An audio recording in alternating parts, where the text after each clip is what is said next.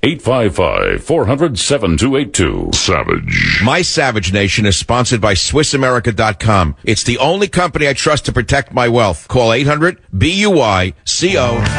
That's what we need to do, is change the lock on our back door because the invasion is ongoing. We need to do more than change the lock on our back door with Mexico. We need to seal the back door.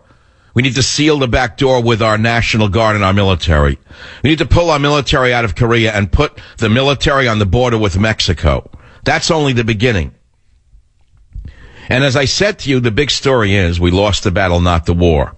And you've got to stop reading just headlines. What's required now is work, hard work on your part. Many of you figure it'll all work out in the end. You figure, look, I can't do anything about it. Well, take a look at what that's gotten you. Say, oh, I can't do anything about it. Take a look at what Obama's doing to this nation because you've been neutralized. I haven't been neutralized. I'm still fighting. The flames still fly out of my soul every day. Can anyone listening to this show say to me that you know men 30 years younger than me who have more fire than I do for this nation? Tell me who they are, because I'll tell you who they are. You don't know who they are. They're in Afghanistan. They're in Iraq. They're in places we don't even know. They're soldiers, they're sailors, they're Marines. They're assassins for the CIA. They're the ones with the real fire. You need to do something. We almost lost World War II. I'm trying to tell you the story. Did you know we almost lost World War II? Did you know that almost happened? Yes, we're losing battle after battle, but we can turn it around. There were many times in World War II that we could have lost the war. And many of you wouldn't be here had we lost the war. Had the Eddies who lie on the ground right now, can you lower the music? Had the Eddies who lie on the ground right now not given their lives to beat Hitler, you'd be a lampshade or a bar of soap. You need to stand up and fight this leftist, communist, Islamist invasion. Dig in, move forward, fight back. I'll tell you how to do it right here. Join the Savage Nation. Call now, 855-400-SAVAGE. 855-400-7282. Savage. I don't know about you, but listen to that music, I start to shake. I start to shudder. Every fiber in my being wants to fight. I want to go out in the street and organize 10 million people to take over the country. I mean, I will not do it. We don't do that. We don't rebel in America. We don't have revolutions.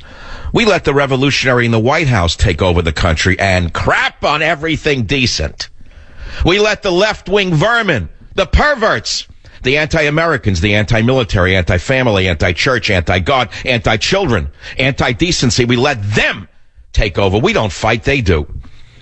We let them take over the media. We don't fight, we let them do it. We let all of the lowest take the highest positions. They sell us out. They undermine us. They stab us in the back. They undermine the cops with the Black Lives Matter bunch of rabble in the gutters of New York yesterday, led by a vermin from Hollywood who made his fortune with violent movies, Tarantino or Taranto, whatever his name is. Who pays attention to this drug-addicted fool?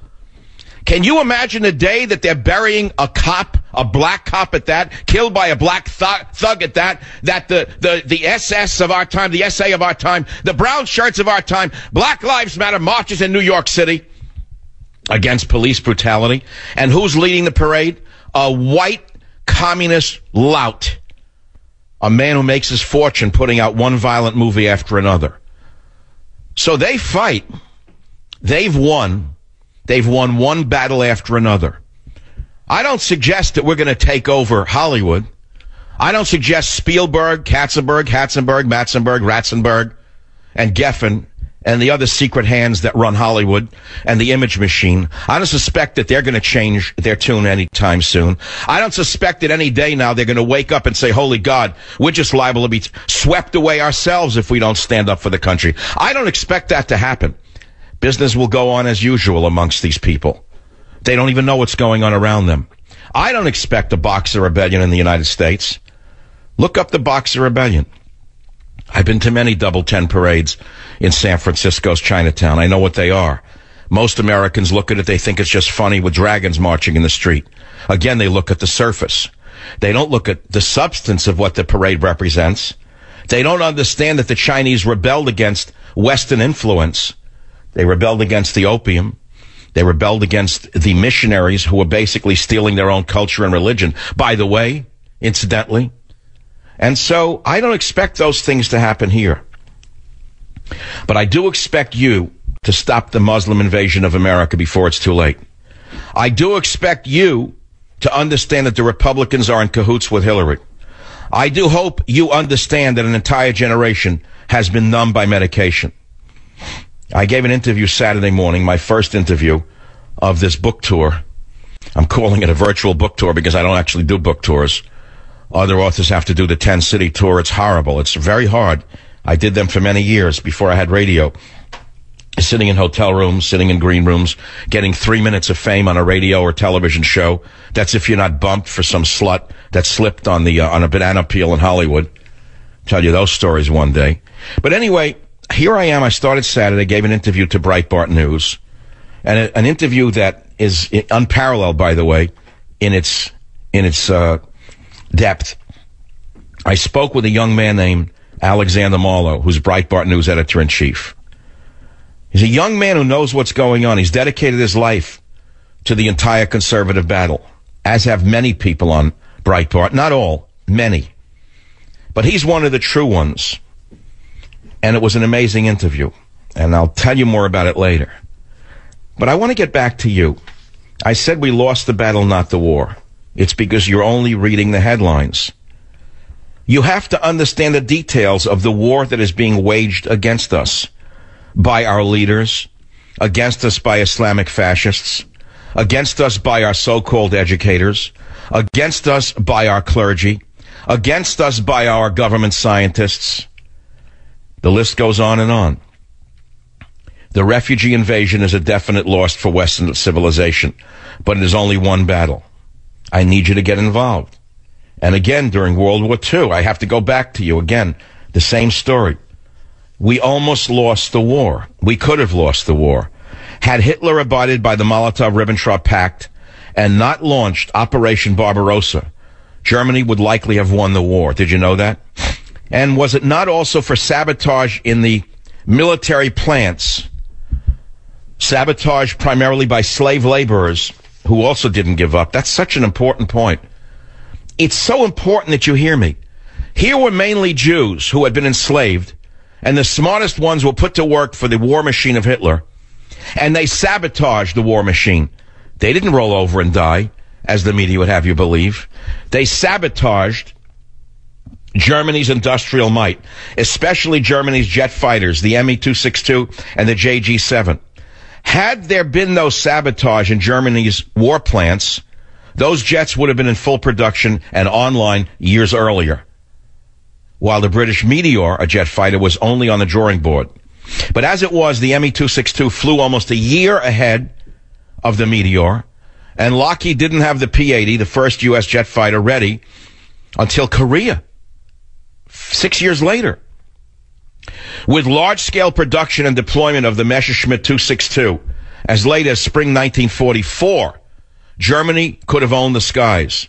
And with bases at Brussels and Lille, the Swallow could have not only stopped Allied bombing of Germany, but have easily escorted bombers to London and wiped London off the map. But as I said to you, the slave laborers sabotaged the war plants. You may not know this. Did they give up? They already lost everything. They lost their freedom, didn't they? They were enslaved. They're working in a slave labor camp in military factories in Germany. Did they give up? No, they didn't give up, damn it. Stop with the defeatism. Stop listening to the drug addicts in the Republican Party, the old drunks like Boehner. Stop giving up. Now is the time to fight, before you are in fact enslaved. We got plenty of time to fight back, but you need to know what the battle is, who you're fighting, and what to do. Right now, there's nobody leading you. Nobody. Most people on the radio sit and moan and groan every day, all day long. Founding fathers this, Jefferson that. How much can you listen to that crap about 200 years ago? It's a different ball game today, and you need a different war plan. And I give you the war plan. Nobody else gives you the war plan. I am the architect of the new America. And I'm not going to sit there waiting for someone to say, oh, you're great, Savage. You did it again. You're the leader. I don't need anyone to tell me what I am. I know who I am. And I need you, the Savage Army, to understand it, because you can go out there and change the course of human events. You can stop this devil in the White House. You can stop all of them. It's only you who could stop them. There is no political structure to stop them. Only you, the people, can stop them. And I lay it all out in the book, Government Zero. 41 action plans. You think it's a joke? Do you think it's just a hype to sell a book? Well, I pity you. If you're that cynical that you don't see what's really going on, and you don't see how much I really care about this nation, then I pity you. I don't have any disrespect for you. I just pity you that you think everything is a joke and everything is a con and everything is a con. Everything is a con to get you to spend $1. My friends, there are people who actually love this country. Only you never see them. You rarely ever see them. They're in military locations around the globe. They're all over the globe, but you don't see them. Just last week, one of them died. Delta Force man, 4 children, Oklahoma. And what did Barry send him to do that he died? He sent him to rescue a bunch of Iraqi military who have been captured by ISIS. There was not one American in that bunch that was saved by our Delta Force. Not one American was saved. But one of our bravest died because Barry sent him to his death. He wasted our Delta Force on the Iraqi military. Can you believe that we have such a lunatic as commander-in-chief? Can you imagine that we're in such a state and no one says a word? Now, I could go on and on with you and talk about the idiots in the media. What good is it going to do? It's you who count. Do you know how many of you there are? My estimate, 30 to 50 million of you. Do you realize what could happen if you were organized against this leftist Islamist machine, which I call the progressive Islamist juggernaut?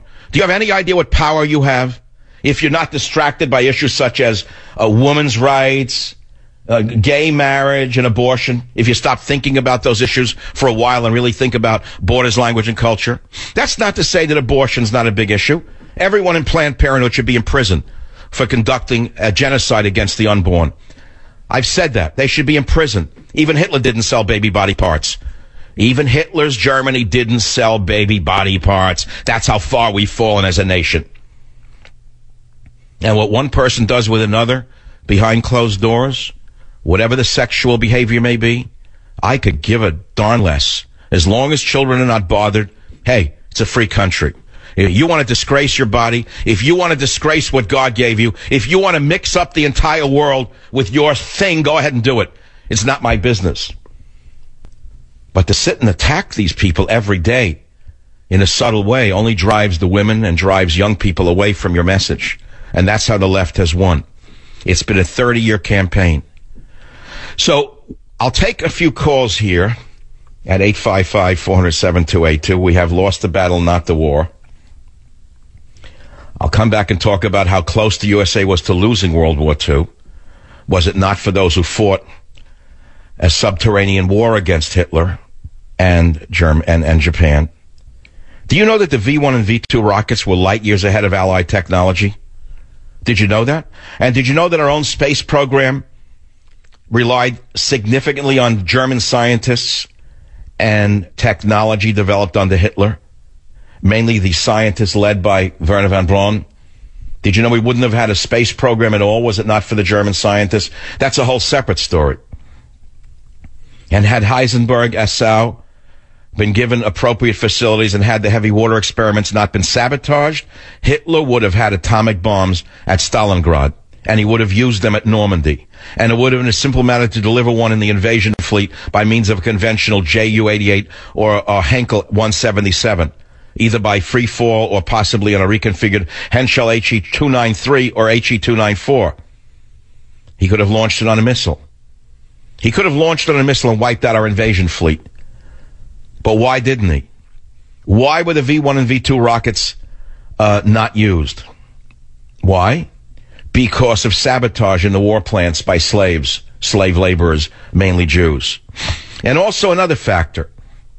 There's a great waste of money, resources, and labor on the extermination camps and the extermination of Jews and others many of whom could have been part of Germany, had the mad lunatic